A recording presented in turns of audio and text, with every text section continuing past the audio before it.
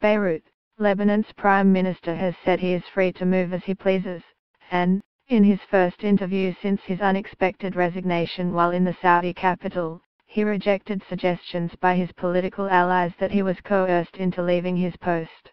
In a live television interview from Riyadh, a tired and sometimes emotional Saad Hariri said that he hoped his resignation would cause a positive shock between Saudi Arabia, his regional patron, and its rival, Iran, which backs the Hezbollah movement. Hezbollah plays a dominant role in Lebanese politics. "We are in the eye of the storm," he said.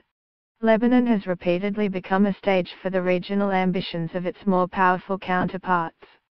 Hariri's resignation on November 4 came amid heightened tension between Iran and Saudi Arabia, and coincided with an aggressive purge of rivals by Saudi Crown Prince Mohammed bin Salman under the cover of an anti-corruption drive. The interview aired on Future TV, Hariri's own station. But in a sign of just how fractious the political moment is for Lebanon, the new Prime Minister, Michael Aoun, said on Twitter shortly before the broadcast that his predecessor's comments may be in doubt and without his will. During the hour-long interview, Hariri said his resignation was in the best interests of Lebanon, and appealed to Iran to stop interfering in countries throughout the Middle East. His departure has caused wild speculation in Lebanon, with politicians across the political spectrum claiming that his hand was forced by Saudi Arabia. The resignation came after a surprise summons to Riyadh, and aides said this week that they had barely spoken to him since, beyond exchanges of pleasantries. Hariri denied those rumors on Sunday.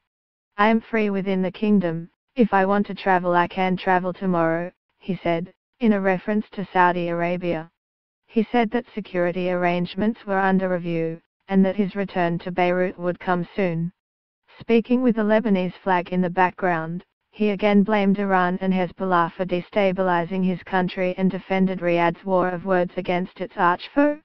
At times, his eyes appeared to dart away from the interviewer, Paula Yacoubian, to a man behind a window of the studio.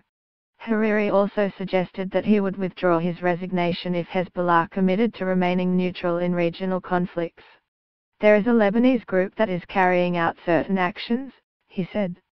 "I will not allow for anyone to launch regional wars on Lebanon for regional gains." Hezbollah has become a dominant force over Lebanon's unity government, which was headed by Hariri, and it has sent thousands of fighters to Syria, Lebanon's neighbor, to support the forces of Syria's President Bashar Assad.